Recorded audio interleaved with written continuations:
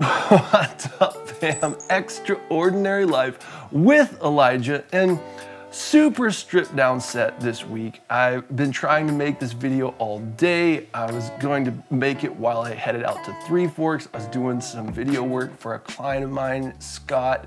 So excited to be listing your property with you and all that God has for us. Got all the way out to Three Forks and realized that I had not brought the connectors that hooks my sign to its stand. Three Forks is a long ways to go, and to forget 2 pieces of metal. So frustrating. Had to roar back into town, then I had a meeting at 5, and on top of all of that busyness, we're in another season of my children puking all over everything. This week, Azriella and S.A.M are my extra, and I am the ordinary. Here about, I think it was 3 years ago, our whole family had the flu. I never wound up throwing up, but I was praying to God that he would bless me with the ability to throw up so I would stop feeling bad. But I remember Charlotte was at work. She was one of the last ones not to feel bad. I was at home with the kids. All of my kids were puking all over the place. Charlotte was pregnant with Bowden, so she had it double bad. And she calls and says, honey, I'm done with work. I'm coming home and I just threw up. I'm sick. And I just fell apart on the phone. I was trying to be strong for the family, but I was starting to feel sick too. I just started crying on the phone. I was like, honey, I'm sick too, we're all sick. There is not a square inch all over this house that does not have puke on it. What are we going to do? She came home, and I remember I was holding Azriella on the last square cushion of the sofa that did not have puke on it. Charlotte was laying on the floor taking a nap in a little area in the living room that didn't have puke on it. Kailani was in her bed and was sleeping, and we just laid there and we just started to laugh. That's all you can do in that context. Now that was 3 years ago. Fast forward here like 3 days ago, Charlotte and I were sleeping. We just got to bed when all of a sudden we started hearing, oh no, no. And Azzy from her top bunk, bless her heart, leaned over the side because she didn't want to get her puke on her blankets and just, oh man, crop dusted her entire room. There's puke all over the floor. She's crying and there's big snot boogers coming out of her nose. Oh, just the worst way to wake up as a parent. Over then the next couple days, she's done well. She's been bouncing back, hasn't been showing any signs of any nausea or sickness or fever. And so this morning she got up and said, Dad, I'm so hungry. Can I go downstairs and get a fig bar before breakfast? I'm so hungry, Dad. So we said, yes, this is great. You're starting to feel better. Honey, baby, go get a fig bar. We'll be right down and let's merge on into breakfast. Get downstairs. Azriella has got her fig bar, has drank her water. She's getting to be such a big girl. She can serve her needs. And we sat down, watched a little video, read some books. Towards 8 o'clock then I said, all right, kids, let's get up to the table. We're gonna have some breakfast. Azzy had jumped off the sofa, ran over to the cuddler, laid down, had her hands underneath of her chin, and all of a sudden begins puking all over her hands and the cuddler. Now, we call it the cuddler in our family. It's right in between a lazy boy chair and a love seat that doesn't rock, but it's just extra big. It's made for 2 people. You can cuddle on it. It's just the best. When she was little 3 years ago, she had just started getting better. I covered the whole chair with a blanket, gave her some cranberry juice and a few crackers. After she had had those, she starts wildly looking around, grabs the blanket that I'd covered the cuddler up with, pulls the blanket back, and then pukes all over the right arm of the chair. Now, this time, here just today, this morning, maybe too soon. Too soon? No, it's all good. This morning, she's laying on the left side arm with her hands underneath of her chin and just like throws up all of her chewed up fig bar, all of the water, and then heaves like 4 or 5 more times. There is fig bar spackled all over the left arm of the chair. There's water and stomach bile flowing down the side of it, down the side where you sit, out the back of the cuddler. I started by jumping up and saying, honey, no, stop, no. I was pulling my hair and jumping up and down. What are you gonna do? It started now, but she just continued to sit there, puking all over her hands like, Dad, I'm puking.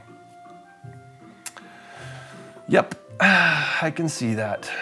Now, in the season we're in, it's so difficult to engage those kind of events in our family with grace and gentleness and understanding and patience and kindness. Love is patient, love is kind. If you're a parent and you're asking God for patience and kindness, stop asking Him for those two and just ask Him for love. Love is patient, love is kind. If you're not being patient and kind, you got a love problem, not a kindness and patience problem. I started praying, God, please help me to love my daughter well. She's sick, she hates throwing up. Please give me your love. Give me the father love of your very heart to give to my child right now because Daddy's having a hard time. So I was about ready to go out and get a wet vac when instead I decided I was gonna reach out to my friend Sam. Now Sam is the man. Guy cleans $100,000, $200,000, $1 million vehicles. He's got a detailing business and the guy crushes. Sam shines autos meticulously. Bam!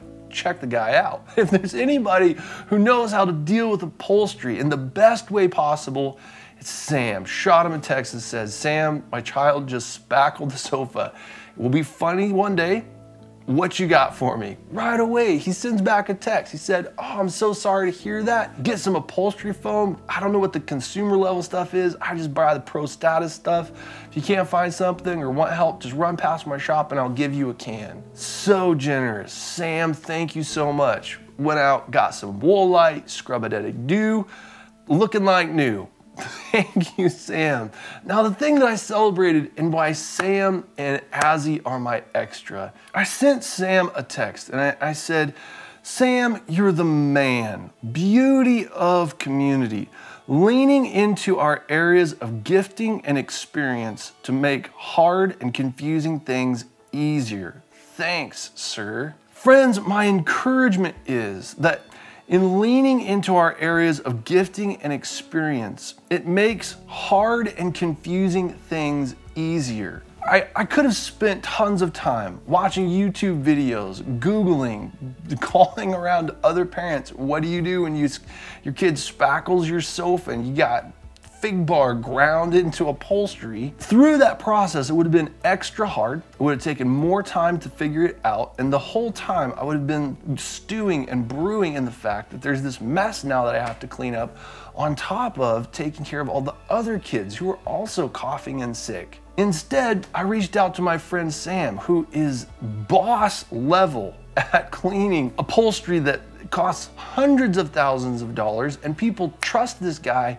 to make their cars perfect, that he can handle that kind of context with ease and professionalism and expertise. Here I am, a dad trying to get puke out of upholstery in a sofa that I could throw out tomorrow. I think his input's gonna be valuable. Now, the beautiful thing is leaning into his experience and insights helped to make something that was very confusing and difficult for me a snap. I knew exactly what to do. I knew it was gonna be the best, and it gave me then more energy to be able to serve my family well. Friends, as we press into community together in our families, in our businesses, in serving those who are under our authority, when we run up against those things where those under us, they've got things on their insides and their insides say, ain't staying on my insides, and they put it on their outsides and it just creates messes everywhere. The best way to merge forward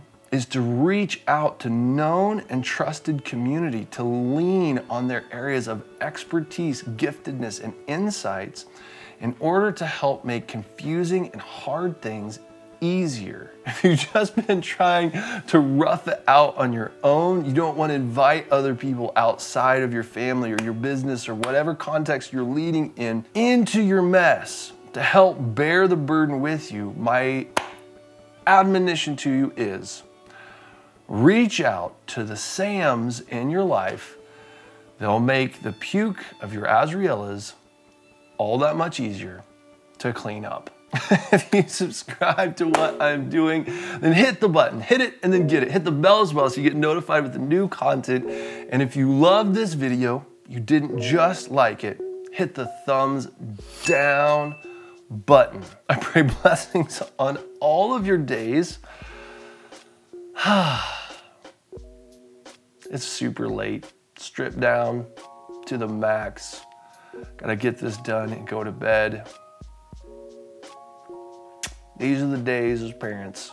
These are the days. Adulting is hard, but the responsibility within the lives of world changers that you're raising is so joyful, so worth it. I love you guys lots, and I will see you in the next video.